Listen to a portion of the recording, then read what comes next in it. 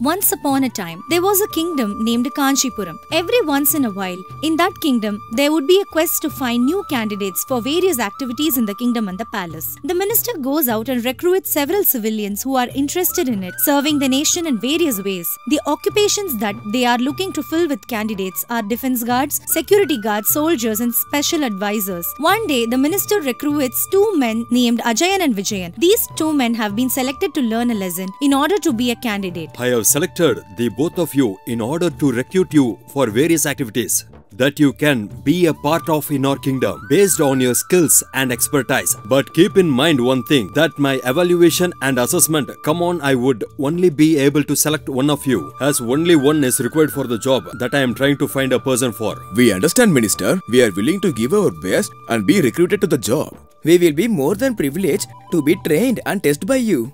We will make sure to fulfill your requirements. Both of you are skilled in self-defense and intelligence. You have time and again proved your competence as a man and as a patriot of the nation. But before that, I would like to give both of you a test. This test would determine and predict what your skills and your talent might be. But sir, you have not given us a lesson yet. How can we do a test? We are still quite untrained. Listen to me, young mans. Being a special advisor to the king is not an easy job, because it requires you to think on the feet and to be intelligent and witty at all time. This skill set requires a test from both of you so that I can see if you are fit for that role. You will get a job immediately in the kingdom. We both accepted with honor. I think we are capable of completing this task. The minister then takes two bags and hands it over to Ajayan and Vijayan. The minister then says like this: I am going to hand over these two bags to you, and I want both of you to travel to the neighboring villages, Sivapuram and Vilupuram, that are beside our nation, and give it to a person that I have named. Once you give it, they will give you back receipts, and I want you to bring it back to me. We will do as you say. But how long it will take to reach the village Shivapuram? You need not worry. Those villages are very near and you can walk towards it in time. Leave now and come back with receipts. Sure, sir. We shall leave immediately and deliver the bags. Both the men left the nation and started traveling to the villages that they were assigned to deliver the bags. Ajayan was on his way to go to Shivapuram. As he was on his way, he kept walking and walking, but he was still unable to reach his destination. It had taken much longer time than he had already expected. What is this? Why it is taking so long for me to reach that village Shivapuram? Didn't that minister tell me that the village was nearby and I could walk towards it? I am so thirsty. The sun is so hot today. I have to eat something immediately. As Ajayan looked around, he spotted a well. That well was filled with a lot of water. Ajayan took that opportunity and drank a lot of water in that particular well. After a while, he found a tree with a big shade under it and he went and sat there. He was extremely tired. After resting for few minutes, a man walks past him.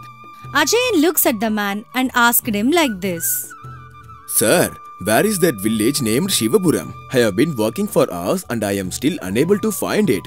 Is it anywhere nearby? Are you out of your mind? That village is way far away from here. You would have to travel for at least half a day to reach there. It is not nearby in any way that you think. Alright, but is there any other village nearby that I can go to, as I am really hungry and thirsty too? It is very important for me to quench my thirst as of now. You're lucky that you even found a well nearby, because there is no such thing as a village anywhere apart from Shivapuram, which would take half a day for you to reach. Once you reach there, you might get some food to eat. So go there and look for it. The man then walks past him and leaves him. Ajay becomes really frustrated and upset that the minister had lied to him and says this to himself: Why did the minister not tell me the village would be far away? If he would have told me, I would pack something before I back on this journey. Oh my god. Let us see if there is anything in this bag. Let's see. He becomes really hungry and he decides to see what is actually in that bag. When he opens the bag, he sees 100 murkus. With the 100 murkus, there was a letter. Ajayan takes the letter and reads the letter. Sir, kindly See if there are 100 murukus in the bag, and if there is exactly 100 murukus, come on please, pay the man and hand him over the receipt. After reading the letter, he doesn't know how many murukus were there in the bag. So he thought it would be in a large amount. So he started counting the murukus which is in the bag. How stingy must this minister be? The minister gave so many murukus, but he can't have a little extra so that I can have some. How am I supposed to survive in this dry area without any food? Would it be an issue if I take a few? How that minister could be so unfair like this? After a while, Ajayan takes 5 of the murukus and changes the letter's description from 100 murukus to 95 murukus. He does this and as he is really hungry and once he eats the 5 murukus, he is feeling much better now. Once his hunger is over, he starts traveling to Shivapuram. He walks towards the village and he finally finds the man that he was supposed to give the bag to. Sir, I was sent by the minister to give you this bag which contains 95 murukus. Take this bag. Please accept and give me the receipt and I should take it back to the minister. So here it is. The man reads the letter which was in that bag and accepts that muruku and gives back a receipt to him. He gives him back some money and a receipt. Meanwhile, Vijayan on other hand kept travelling towards the east of the nation to reach the village named Virupuram. As he kept walking, even he felt quite tired and he took a break. He then said to himself like this. Why is this village so far away from here? I thought the minister said it was nearby. I should have reached that village by now. This shows the minister wanted to test us. He wanted to test how determined we are to accomplish the task. I should move forward, but I feel very hungry. I need to eat something, or else I would not be able to move forward in this journey. Vijayan was really hungry, so out of curiosity, he takes the bag and he opens to see what it is. Even in his bag, there seems to be 100 murukus with the same letter. Vijayan gets tempted to eat one of the murukus, so he decided to count each and every murukus in the bag. There seems to be exactly 100 murukus, which means that minister wants me to deliver this muruku in the exact same number that it should be. I should make sure that not one goes missing. Vijayan thinks about it for a while as he is very tempered and hungry. He then proceeds to take the outer part of the muruku and eat each and every outer part that is in the bag until his hunger is over. He does this carefully so that the number of murukus remains the same. After a while, he then goes to a river nearby and drinks some water from it. He then starts to walk towards the village. He gives the bag to the man who was waiting for him and he gets a receipt and reaches the palace to meet the minister while Ajayan was already there. Congratulations, students. Both of you have seemingly accomplished the task that I have given to you. Okay, hand me over the receipts.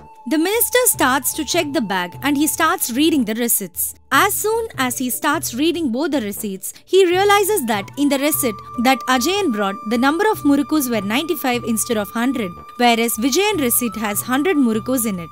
What, Ajayan?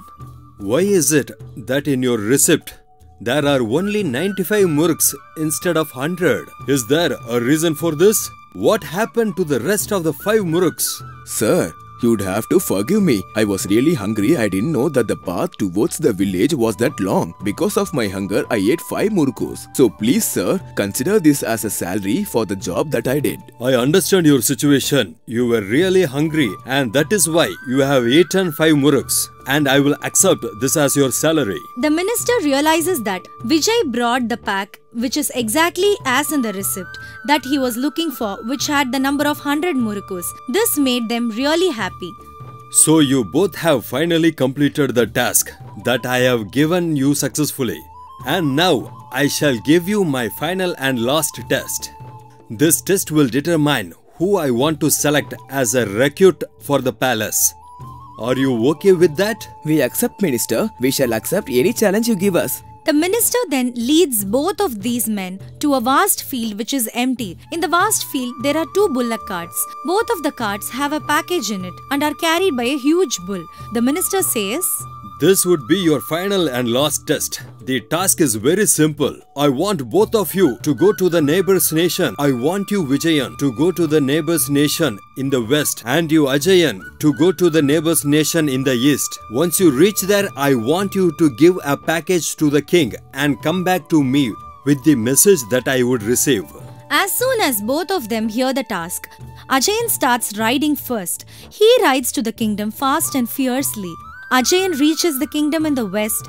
He then goes inside the palace and he greets the king and said like this. Greetings, my king. I am from the kingdom called Kanchipuram and I have been sent by minister to give you a present. Please accept this package that has been sent from my kingdom. Ajayan and then places the package in front of the king. The king looks at it and he is so glad. The king then asks Ajayan, Very splendid, young man. May I know what is inside the package? My king, what is inside is ashes. My minister sent you a package of ashes and asked you to respond to it. The king is really affected when he realizes that there are ashes in the package. He gets really upset and he calls upon his minister and says like this. How dare you offend me by giving me ashes? This is extremely disrespectful and I will not tolerate this. I will make sure that you are punished severely and you get a death penalty. Minister, come here immediately. The minister then comes to the king down for a while and he analyzes the situation.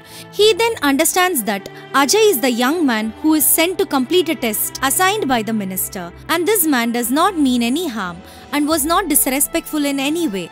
The minister says to Ajayan, Listen, young man, you have did a big mistake. I understand that you are here on a task given by you by the minister of Kanchipuram, which is why I am pardoning you and I am letting you go. What you did is extremely disrespectful and I want you to leave from here immediately. Go right away.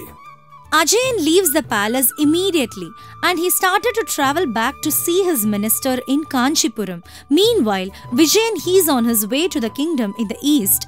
Before he enters the palace, he checks the package and he realizes that there is ashes. This surprises him and he then thinks to himself like this. Oh no, if I go and give this to the king right now, I will be punished and given the death sentence. As they would take this as a disrespect, I believe that this is the test that my minister has given me to see how smart and intelligent I am. So I need to find a way to get out of this situation. He thinks about a plan for a while.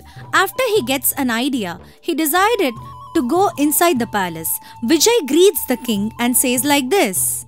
My king, I give my greetings from the kingdom Kanchipuram. I have been sent by my minister to give you the magical ash. So my king, please take this. Ash? I will never heard of any magical ash before. What is the speciality of it? This ash has been blessed by several of our spiritual and wizardly leaders who have claimed that this magical ash gives every nation good luck, wealth and prosperity. I am here to give this to you so that your kingdom can flourish and be peaceful in every way it can. And I hope this will satisfy you and please you. My minister in my kingdom would also like to know and what you think of it and what you want to respond to him. Thank you very much. I am very pleased and glad for your present that you have given to me. Your kingdom and my kingdom will always be friends and I have nothing but respect for your king and minister. The king then gratefully accepts the present and makes sure that Vijayan is given a lot of gifts so that he can go and give it back to the minister. Vijayan is also given a grand dinner and a lot of gold coins. This makes Vijayan so happy. Meanwhile, Ajayan reaches the minister's balcony and he says this to him. Sir, I did not expect this from you. I thought this job would be a very safe and secure job, but my life was almost taken away from me today. I am sorry, I do not need this job. Ajayan then goes back to his village. Vijayan after a while comes back and hands over all the prizes that he received from the kingdom to his minister. Vijayan with a smile on his face says this to his minister. Sir, is there any other test? I would be more than willing to show you that I can be competent for this job.